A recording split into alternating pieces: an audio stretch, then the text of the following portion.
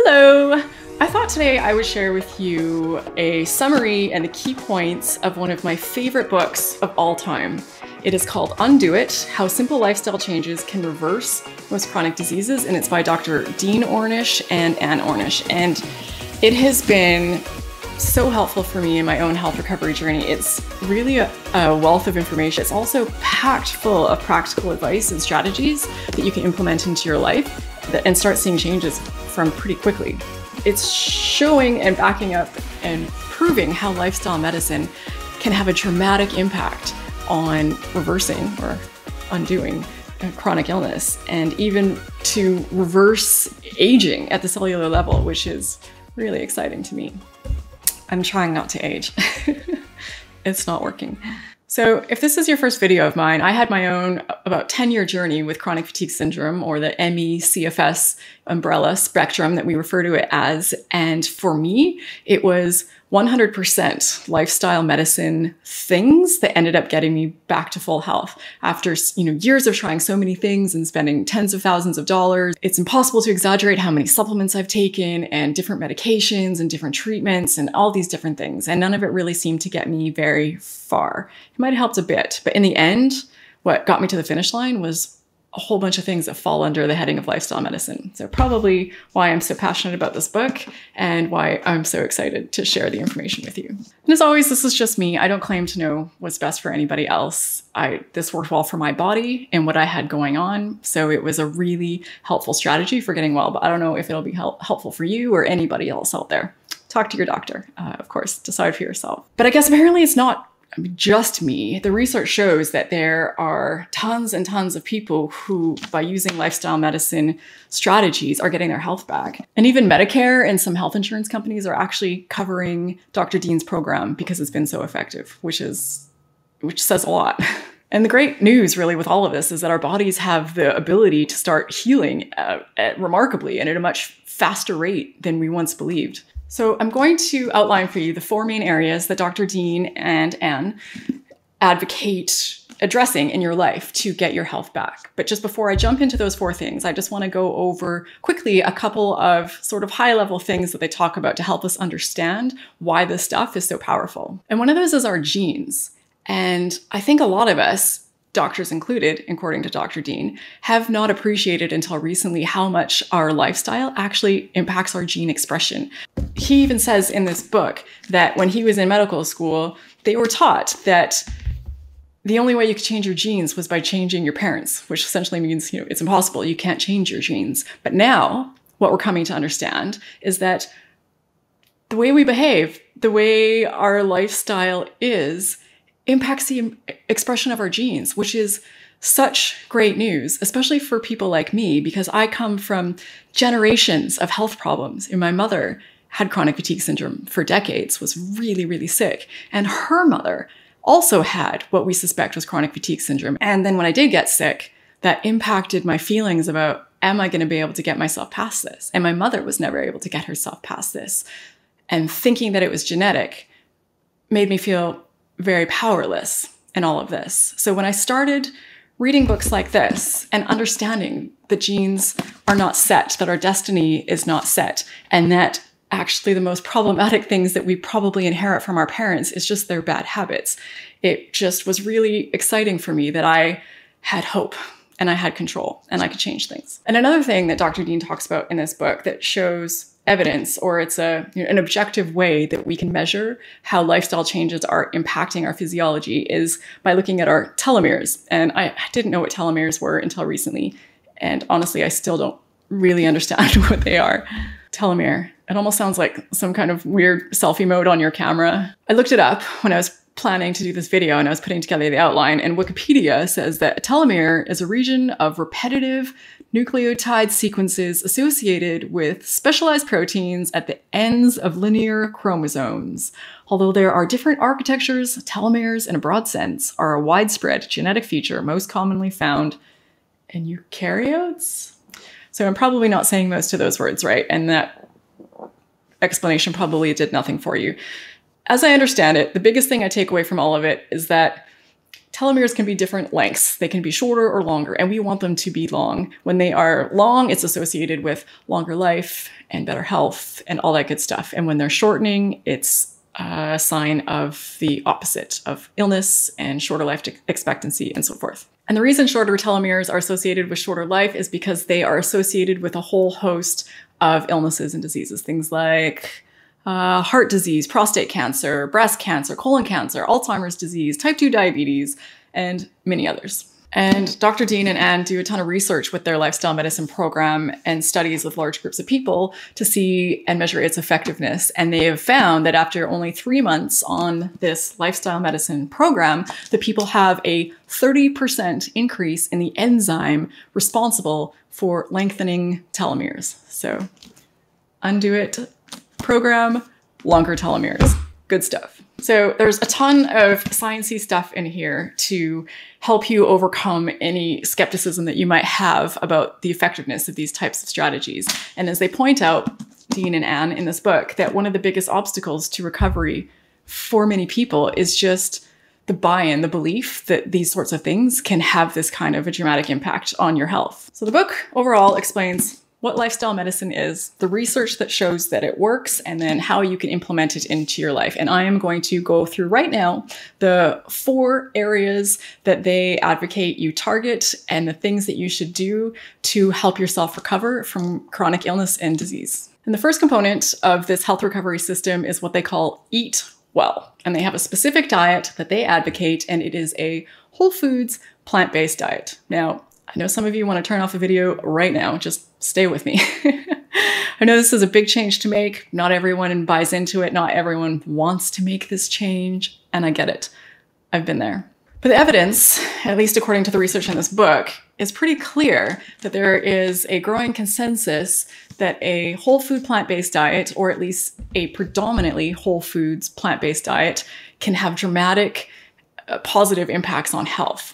So in my own health recovery journey, I had been reading about this and hearing about this, and I knew I had to give it a shot. I was desperate to get well, and I couldn't write something off just because it sounded too hard or too unpleasant. So I did it. I made the change, and it ended up being much easier than I thought it would be. And I stuck with 100% plant-based for a few months, and then I switched to about 95% whole food plant-based, and I did that for a couple years. And now I'm somewhere probably around 85, 90% plant-based.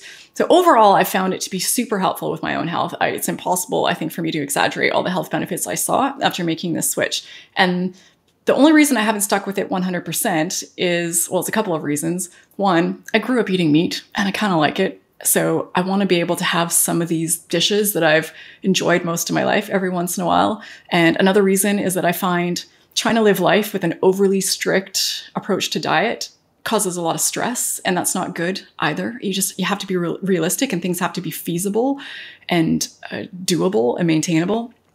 And then the third reason was just when I went back to work, I just don't have a lot of time to cook. So we get a meal delivery service during the week, and it's been really challenging to find a plant-based one that I like. Anyways, so that's been my journey. And I know there's lots of concern from people, and I was the same, that you're not going to get enough protein. And in the beginning, it felt very scary for me. I'm like, how am I getting enough protein? How is this enough protein? Am I going to be okay? Am I just going to be like walking and fall over one day from my protein deficiency? But in this book and many other books, like Dr. Dean goes through some research showing that it's really, really hard to not get enough protein from a plant-based diet. And in fact, people are eating way too much meat, it turns out, which is causing a lot of damage in our bodies as well. Another thing he talks about in terms of this first component of his health recovery system, Eat Well, is thinking about our microbiome and our gut. So that symbiotic community of bacteria and fungi and whatever else is in there. I won't pretend to be an expert, but eating a whole food plant-based diet really helps support healthy gut health. So that's another reason to consider giving this way of eating a try. And a single course of antibiotics, according to Dr. Dean in this book, can take up to a year to recover from, because it wipes out everything. It's like setting off a bomb in there that just kills absolutely everything. So yes, it kills the problematic stuff, but it also kills all the good stuff as well. And I've taken so many antibiotics in my life.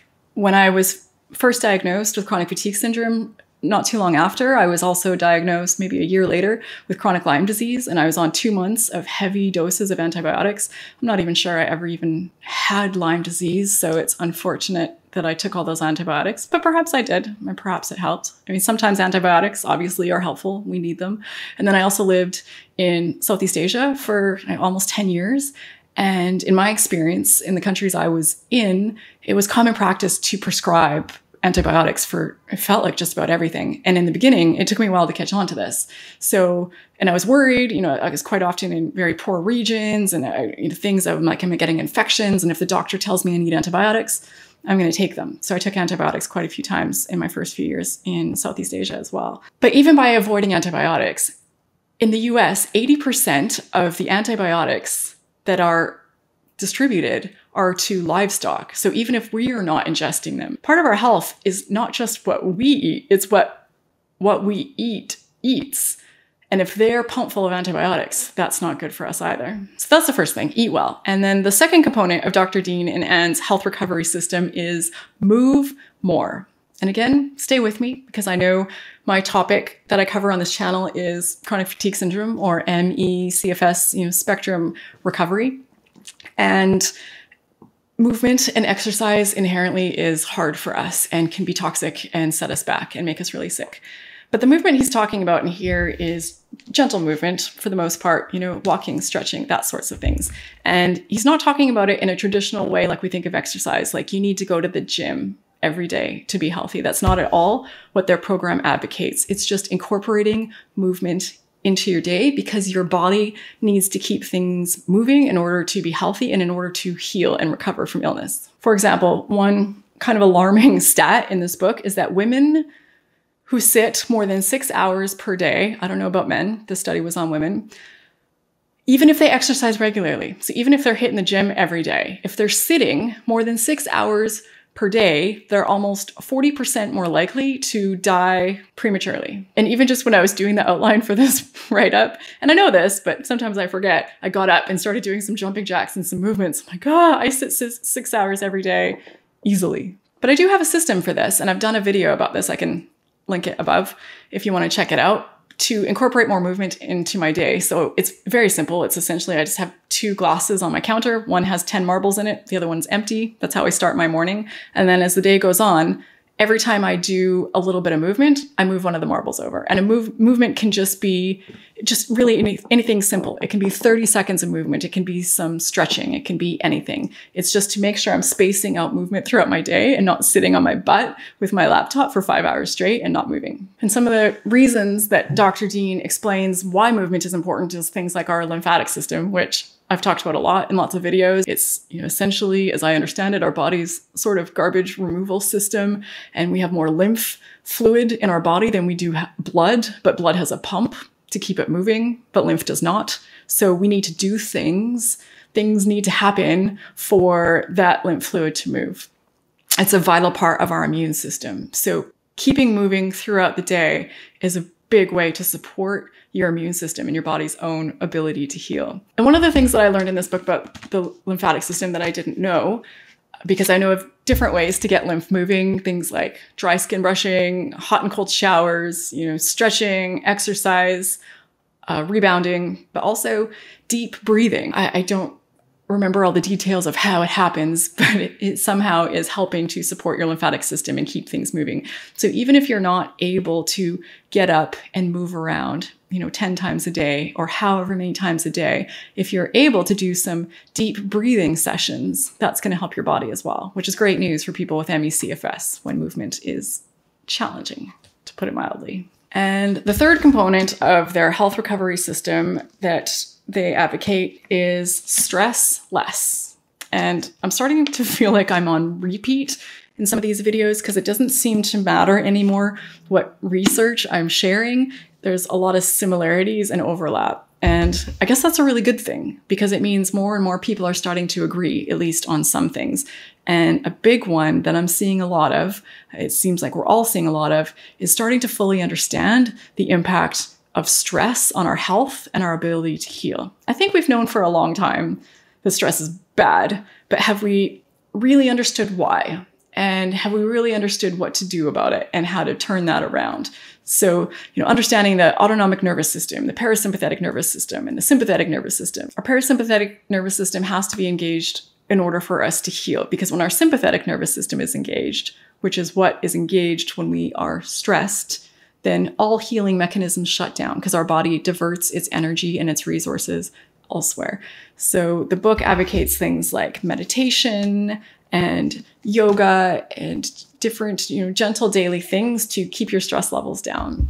And I did a video a while back about strategies for managing stress on a moment-by-moment basis throughout the day, because just like exercise, how we have to change our mindset from I have my one exercise session every day and then I'm good.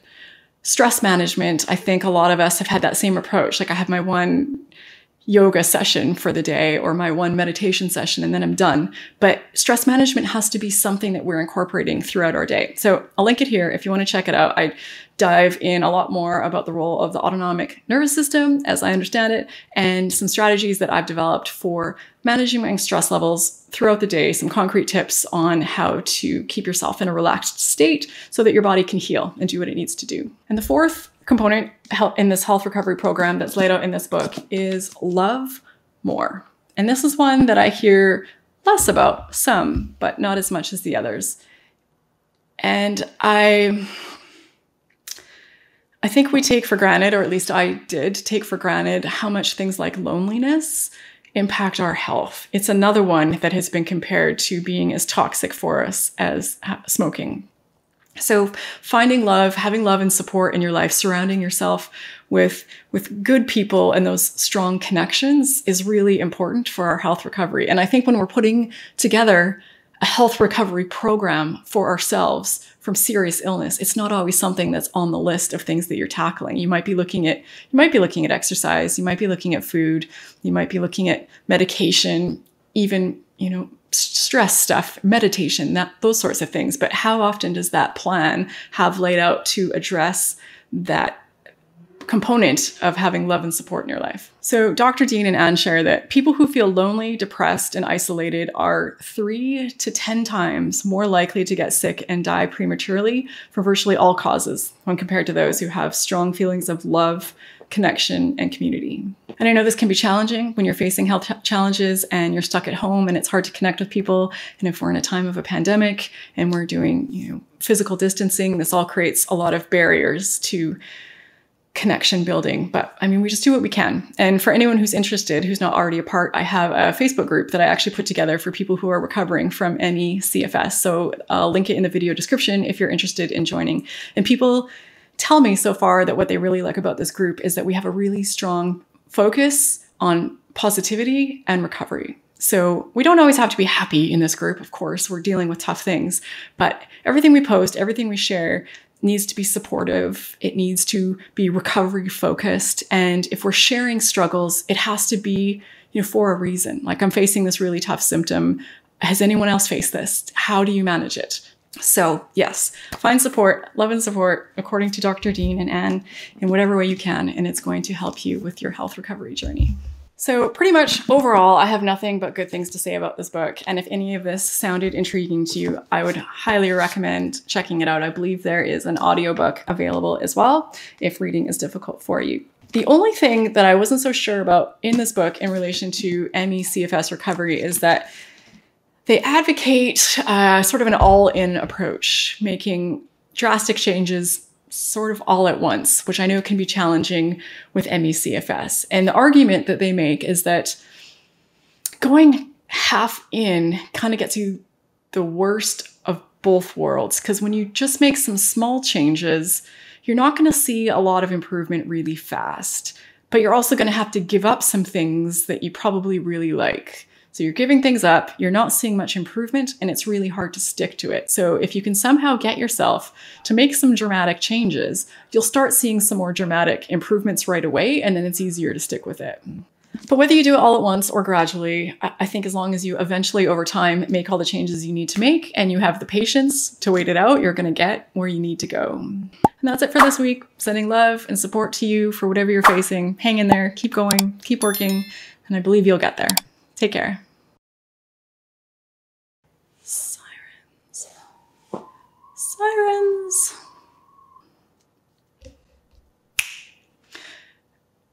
In fact, apparently even Medicare and different health insurance companies. Yeah, no, that was right. You had it right. The great news is, the great news in all of it.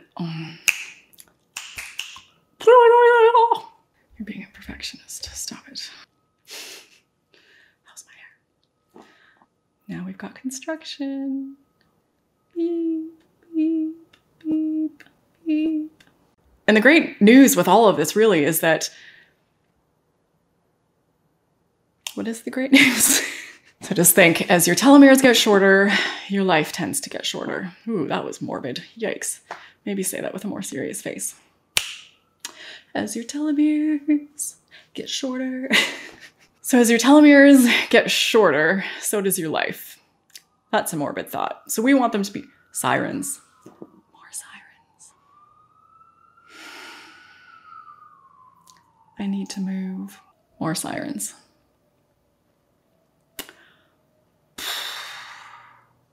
Was intriguing to you at all or seem to resonate? These sirens are killing me.